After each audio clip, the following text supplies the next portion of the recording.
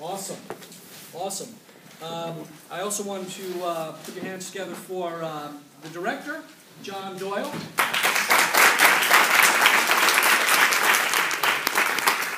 The writer of this wonderful piece, Bill Hollenbach.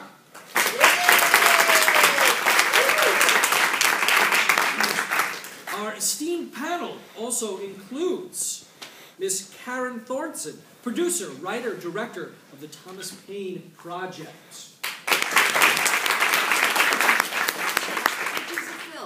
Which is a film, yes. Another Thomas Paine expert and a luminary in the field of Paine, Dr. Francis Chiu of the New School. And last but certainly not least, one of our own, Gary Berton, the coordinator of the Institute for Thomas Paine Studies here, and the secretary of the Thomas Paine National Historical Association. Gary Berton.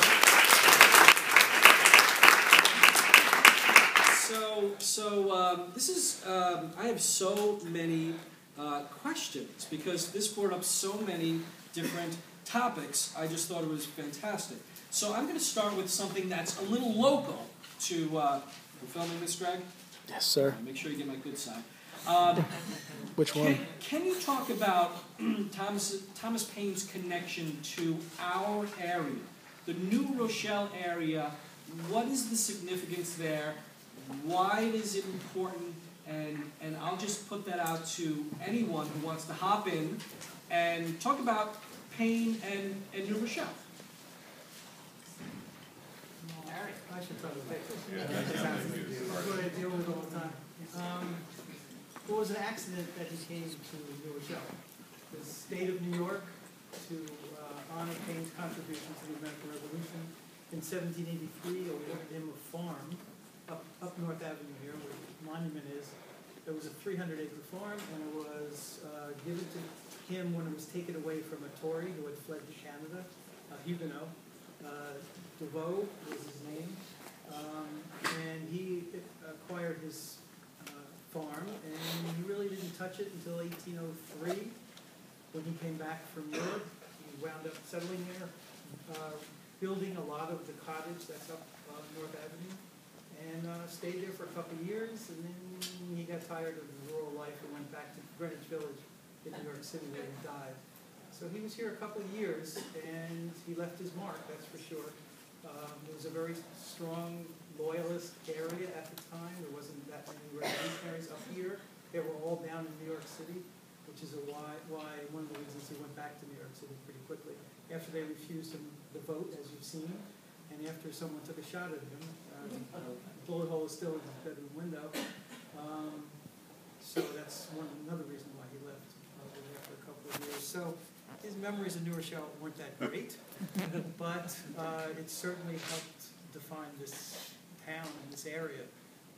Across the country, people who follow Paine know that New Rochelle in that light. It's very historic, and we hope to reestablish those historical ties to our past in New Rochelle again with this institute as well as our association up the street.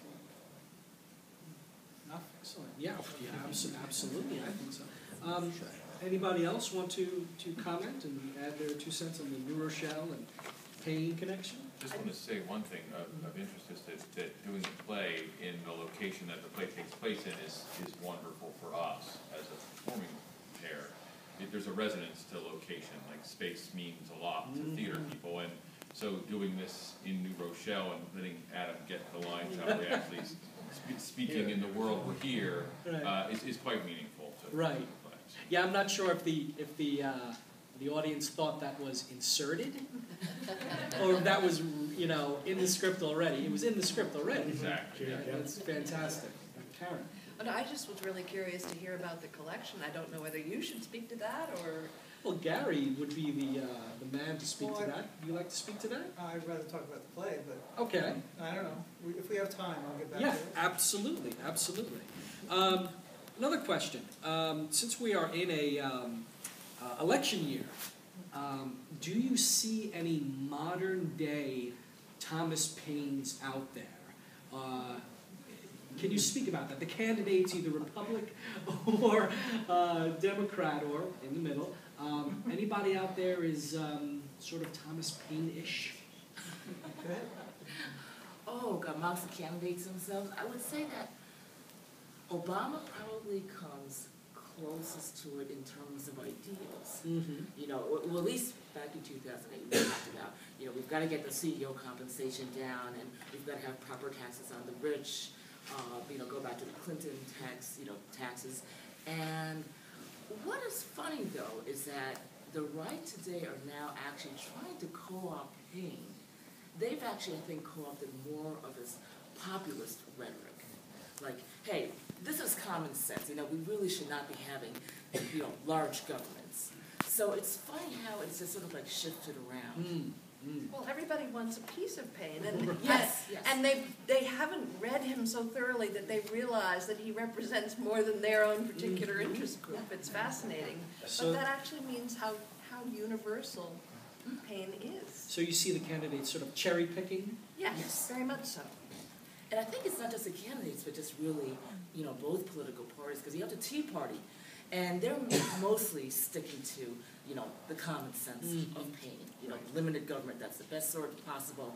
And yet, it's funny how they've sort of forgotten all of the little distinctions that are about birth, origins, hereditary privileges and whatnot, and they never get into, you know, of course, they're not going to get into rights of man, much less age of reason, which is why, actually, by the way, why more proper conservatives do not like Paine, because they know what he's all about. Actually, though, there are those on the evangelical right who quote Paine because Paine quoted the Bible, and they're very pleased with that. Yeah, it's funny how it sort of just goes about. Paine was wonderful because he wrote for people and he understood their references. He had been raised with an Anglican mother, as you pointed out so well, and he had no shyness about speaking to everyone with quotes from the Bible that proved his point. Right, But that ends yeah. up pleasing the right as well as the left.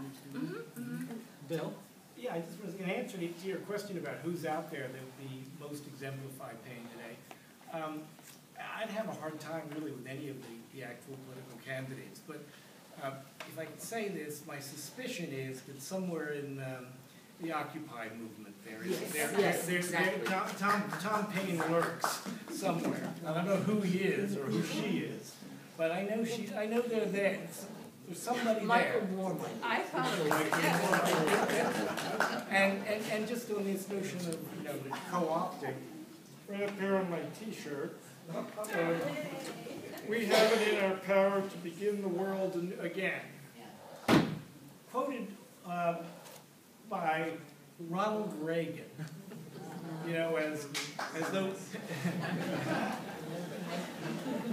that's fine, but you know, you can find a line here and there. You know, Paine wanted to build a world that was quite different from the world that Ronald Reagan wanted to begin. And I think it's in, you know, all the stuff that was in the play is in agrarian justice. And I find it kind of ironic as I wrote the panel tonight, and having just seen the play, hearing people talk, you know, Paine talk about people being denied health care and stuff. And, you know, while the Supreme Court is, you know, considering overturning the Affordable Health Care Act, you know, and you just wonder, you know, Paine said, can't we take care of the sick people? Maybe we have to just let people die? And, you know, some revolutions don't end, and are still left to be fought and won. I think another thing about candidates that's important to note is that I don't think Paine was a candidate. And I think one of the things we need to be really conscious of is that those who vie for political power are often not the people who get the opportunity to have these voices. And that Paine ends up being a voice of ideas. And that's what makes him special for us. He wasn't vying for his own power, maybe his own recognition, but not his own power necessarily. And as a result, without that candidate part, he can speak much more freely, and we can use him in a way that allows him to confront all of the issues at hand instead of allowing the party idea to limit his thinking. And I think that's what's powerful about him, and why we don't see people like that in the big public eye today. Because one thing that comes clearly about Paine, many fictional treatments, or well, actually both fictional and non-fictional, said he did not believe in compromise. And in politics, that's for a candidate, that's most what it comes down to. You asked about who might be a young Paine today. I don't know, but perhaps somewhere out there in the Arab Spring, there's someone. His work has been translated into so many languages, and he taught people to speak truth to power. So therefore, perhaps there's someone out there we don't even know who is not, as you say, a candidate, but who is forming a voice. One interesting thing is, like, for Occupy Wall Street, one of their slogans, another world is possible. And I thought, I wonder if they'd actually picked up on Paine for that, along with the Declaration, of course different, but I mean, another world is possible. Okay, I have one more question, then I'm going to open it up to you guys, because I'm sure you're chomping at the bit. Since he is so powerful, intelligent, astute, why is he not recognized like a Franklin or a Washington in the general public? Why is he not a name that rolls off of people's tongues? I think because he was intentionally swept under the rug because he's dangerous. It's simple. Simple. Makes sense. Sure. Okay. Well, on that note, let's open it up to anybody. Yes, sir. I'd just like to offer the thought that maybe since he was a pamphleteer and he did information, people like Tom Hartman on the radio and Ed Schultz and Rachel Maddow, they go out there and they get these stories and other people like that. And so that's where I would love it if we had a Tom Paine award every year to award somebody like that. That would get the name out. Absolutely. Yes, ma'am. This is for Mr. Hollenbach. I'm just curious, as he's doing the play, we're in 1790 France, seeing the death of Louis XVI. We're talking about Valley Forge. We're talking about the Louisiana Purchase. And I felt like, wait a minute, what year am I supposed to be in right now? There was a lot of chronological jumping around. Did you do that for a particular reason, or were you organizing by idea rather than by year, or why? Well, the year we're in is, and I'm a terrible date person. I should have looked at some dates in my notes. But we are in the year when he was living in New Rochelle. Okay. It's I think it's 1807. That sounds about right. Yeah. It's not the very end, but it's sort of near the end. And I'm quite happy to take 1807. But we're in that year, and he is denied the right to vote. He is, and so I tried to construct, not just a Paine lecture. I'm Tom Paine. This is, if I were going to do that, I'd have begun, I guess, at the beginning and then just moved. But my aim when John first asked me to talk to me about writing the play was, to write a play, something that actually had a dramatic structure. And I struck on, here's this guy who helps launch the American Revolution, and they're going to deny him the right to vote. And you got an hour, just about what the play runs, so we're striking that clock. An hour to decide, are they going to do that to this guy? So there's a real sense of, so that's the time that's passing. Okay. But in the process, he's talking to these supporters, you guys, who've come to his house. And so it's a kind of a chronological ramble about things. One thing, stream of consciousness. He's thinking about. He thinks back to he's being denied, and he thinks, well, the people of France made me a representative, and then he's in jail, and he thinks about, oh my God, the people in Thetford who would laugh at. So he just jumps around, and I know it's a little bit. I'm sure it's a little bit hard to follow at times, but I just hope you go with the flow, you know? I would say, My fingers crossed. well, when we first decided to work on this, one of the things I said to Bill was that I wanted history to be in service of ideas. And that if we let the ideas be in service of history, we lose their context for today. And so I said to Bill, there's some things I really care about us making sure we talk about. Like if we don't use agrarian justice, I don't want to do the play. Like that's crucial for me. So those ideas are crucial for Iron Age as a company.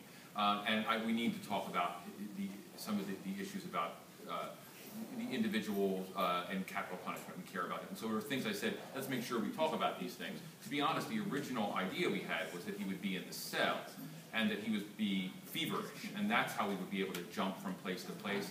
But that became maddening way too quickly. And so Bill took a much more sensible route and found this way to craft it around this other idea. So, that's where we're coming from. Thank you.